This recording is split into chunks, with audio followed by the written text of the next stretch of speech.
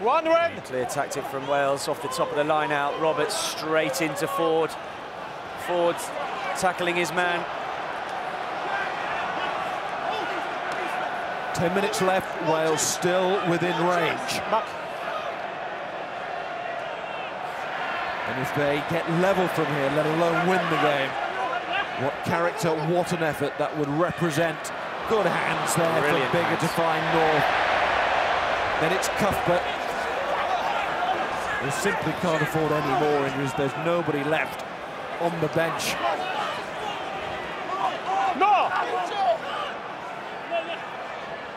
Wales have just suffered as well in attack with just too slow in the ruck. Here's Jamie Roberts, draws the man, and away goes Lloyd Williams, out of position, the scrum half on the wing, and here's Gareth Davies, he's picked it up and he's scored! What a try for Wales! Sean? A team proving I want to know that their nation has been waiting for this from the moment the draw was made. What character! Onside. Number 9 red. Is it needs to be checked. Offside? Just want to check. Offside. Yeah.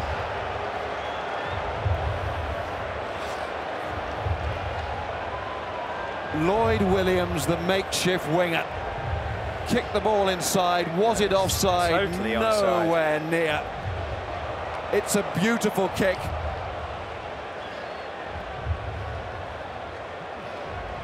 Gareth Davies, 2, 3, possibly 4 metres behind the man who kicks the ball. That man is Lloyd Williams. What vision, what execution, and then it still needed picking up.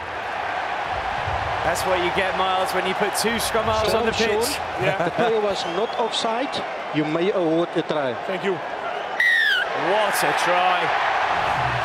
Brilliant by Wales, finding the gap. Owen Farrell jumping out of the line. England getting too narrow in defence.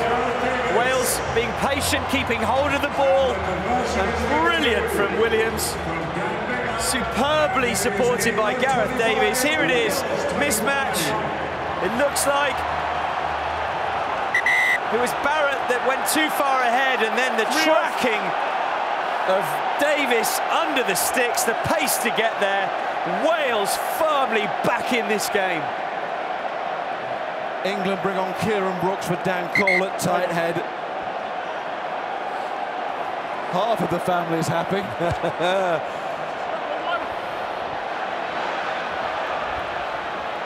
William and Harry living like us all every moment of this.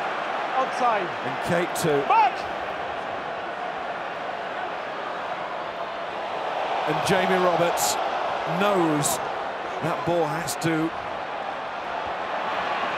go a long way downfield there. Ford puts it back, and Priestland takes. Those two will be fighting it out at club level when all this ends at Bath.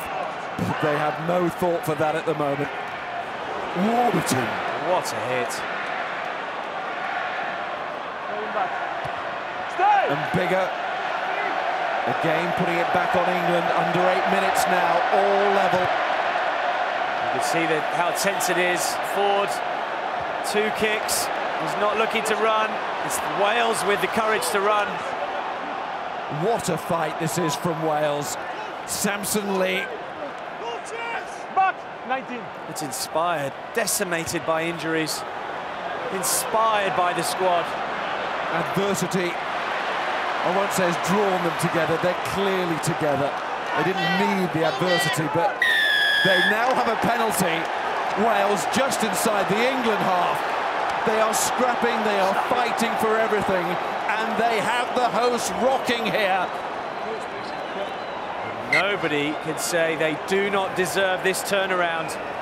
Warburton again, in the 72nd minute, showing his fitness and his desire to disrupt and beat England.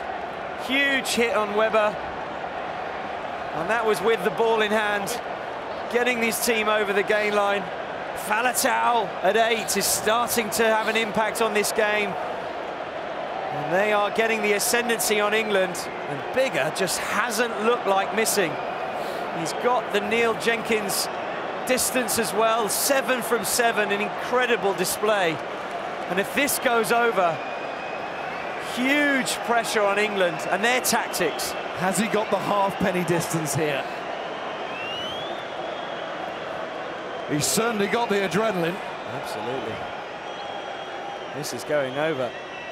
He'll never have a better moment to have more adrenaline in the body. Biggar, it's got it, it's there! We asked all week, what is Warren ball? I think we have the definition. Priestland ran straight over to him, the huge respect these guys have as kickers, and he was fair play. That was incredible metal. And Wales deservedly in front. What can England do to spark a response?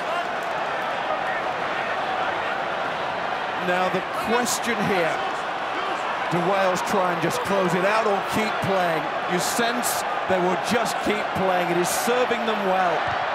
They are rattling England to the core here. Players out of position, bench used, men carried off. Dan Biggar a rock. But Wales now giving the penalty away. That's how we started. Very unlucky. Give the opportunity to the sorry, Miles, toucher but just to very release the unlucky. ball. Another amazing kick. I think it was Biggar. What a performance he has had. Who you? All the talk of Wales missing Lee Halfpenny. Well, with Liam Williams solid at fullback. And Dan Biggar, he's now going to his forwards and he's inspiring them, tapping Warburton. Inspired. What response have England got, dominating the game for so many minutes and so many meters made. Line-outs dominating. What can they do? Webber throws.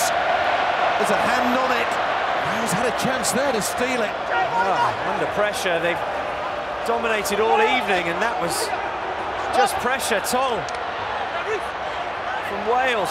Vunipola, Wigglesworth.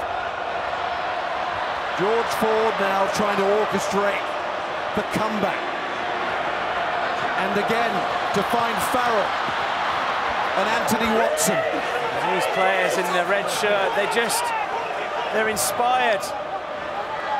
Everything they do, the big hits in midfield, they're back on their feet. Look at Tipuric going in there again. Wigglesworth, Ford, Brown. One eye on the clock at all times. Penalty England, they have a chance to equalise. Warburton can't quite believe it. Same with Roberts. The senior guys in this squad, they cannot believe they've given a penalty away. They were dominating the defence, big hits in the midfield. Getting off their field. It's amazing what going ahead when it would seem all is lost and the decimation of injuries, but he was involved in the tackle. I don't know. He should have released. It's the right call from Garces. If you tackle the man, even if you're supporting, you have to show that you're releasing once he goes to deck. And they go for the corner. England go for the corner, they go for the win. And the England supporters on their feet. They know they're needed, the 16th man. It's been all Wales in the second half. England lose this, they have a knife-edge game against Australia. They're going for the win. A draw still leaves both of these teams in a precarious position. And that's pressure. This is the first time they've gone to the front to Robshaw. They've been using Laws, Parling, Wood, and Robshaw at the front. It's easy for Wales to defend. Not even a shift drive. Look, easy ball here. They've got Charteris, Tipuric, all in there. Alan Wynne-Jones, it's easy for them to defend. Charteris takes. The English eyes are wide, the players are staring. They can't afford to give a penalty away there. They need possession back, which they've got. It's not a big distance kick. And they've got another charge. Marlon knows, he knows England have dominated this game. They've been in charge for most of the facets. They've won the scrums. Line-out has been fantastic for 70 minutes. And when the pressure comes on and it's crucial, you need to hit your man at the right area. Gatland just can't gather his thoughts. It's all in the eyes at the moment, isn't it? And Wales pounds on messy England ball.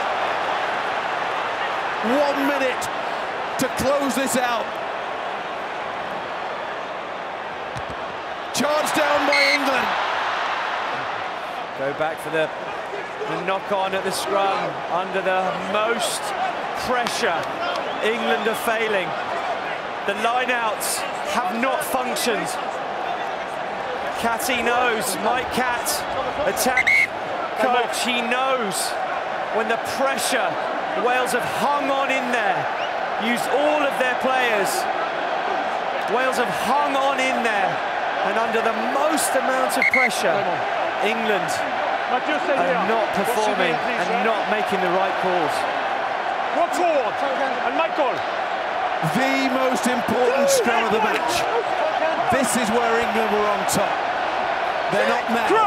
They're on top on the scoreboard. They're not now. Time is ticking, and everybody knows it. Faletau comes away, needs support. It is seconds now. Wales can count it down. Davis looks to the referee. Little glance at the clock. He's all aware. Wales are going to win this. They've done it. Bigger. Off the field. Wales have done it. They have beaten England at Twickenham in England's World Cup. As if the beating